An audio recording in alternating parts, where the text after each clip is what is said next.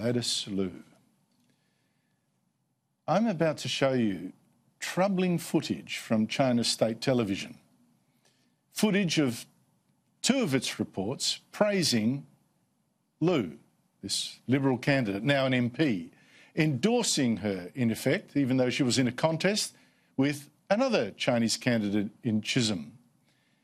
Now, this footage doesn't prove much that's dramatic, but it does something significant, that the Chinese dictatorship liked Gladys Liu, liked this Hong Kong-born woman, more, I'd say, than it liked Labor's candidate who was born in Taiwan. Well, Taiwan, maybe that explains it.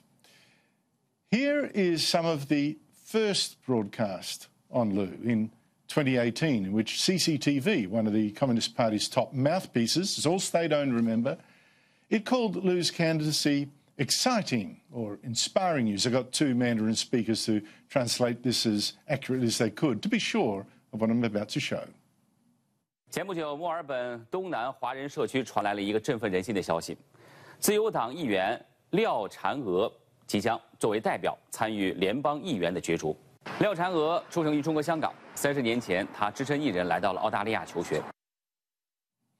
Now, this report then goes on to list Liu's achievements in some detail, working with community groups, working with the Victorian Premier.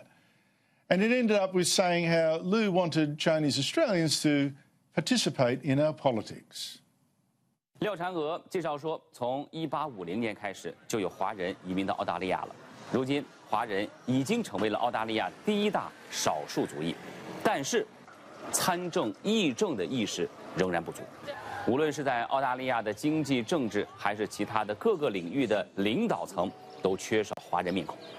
廖婵娥也呼吁，希望能够有更多的华人勇敢地站出来，让澳大利亚人知道，华人移民不仅关心自己族裔的生活，也能够为澳大利亚社会发展做出一定的贡献。 Now, the second CCTV report, Chinese state television, last April during the election campaign, well, that was another soft promotional piece. Again, talking about Liu's achievements, and anyone watching would understand that the Chinese regime liked and trusted her. 2008年，他成为时任维多利亚州州长泰德·白鲁的特别助理，协助处理有关华人的事务。同时呢，他还在多家华文媒体上用中文发表文章，方便了很多华人解读当地的政策。 而这也引起了华人媒体和自由党内部对于廖婵娥的双重关注。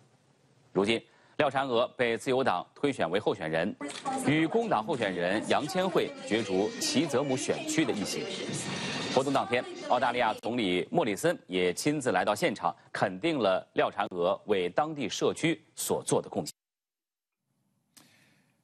Now, you might think, what's the problem here? It's a puff piece on a politician, and we have them here as well. And of course, naturally, Chinese television would like an Australian Chinese politician.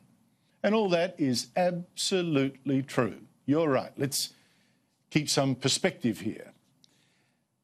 But all that said, I want to make 3 points about this. One, Labor's candidate didn't get that praise that Liu got. 2, we're also talking here about flattering coverage for Liu from the state television station of a dictatorship which praises no one that the dictatorship doesn't approve of. This is sending a signal. And 3, clearly then, Liu must never have said anything that has put this dictatorship offside, like criticising its appalling human rights abuses, criticising it for locking up Christians or Uyghurs or the Falun Gong or democracy protesters or even Australian democracy activists, an Australian writer. I think that's a fair assumption. And with all that, there's this. Who donated all that money to Liu's fundraisers? $1 million, $1 million. Well, most of them were Chinese businessmen, including mainland ones, big donations. And those donors would be much more likely to donate to Liu if they knew that China's dictatorship liked her. I don't think they'd be donating if it didn't. That's how dictatorships work. Let's not be naive here. And let's also not forget that ASIO, we're told, was so suspicious of one of Liu's donors that it told the then Prime Minister, Malcolm Turnbull, not to go to one of her meet and greets.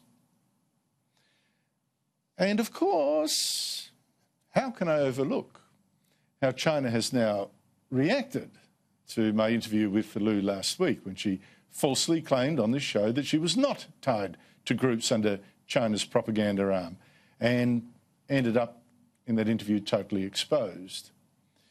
Well, China's official Global Times newspaper has rushed to her defence. First the media builds her up, now it defends her, calling me a bully, calling me an anti-China shark, calling me a bloodthirsty anti-China hawk. I'm a shark and a hawk, go figure. Now, to repeat, I do not think Gladys Liu is a Chinese spy. Absolutely not. I don't even think she's a witting agent of influence. I mean, let's not go overboard here. Let's stick to what we know. And I must stress again that Liu insists that she is a loyal Australian who has always put Australia first. And I can't say that she hasn't. But I do wonder again about the donations she's got, the one she's boasted about in her application to the Liberal Party to become a candidate. She sure must be pleasing to some people. She's a pleaser, maybe too anxious a pleaser. But when I see just who she pleases, in this case the greatest tyranny in the world, I, for one, am not pleased at all.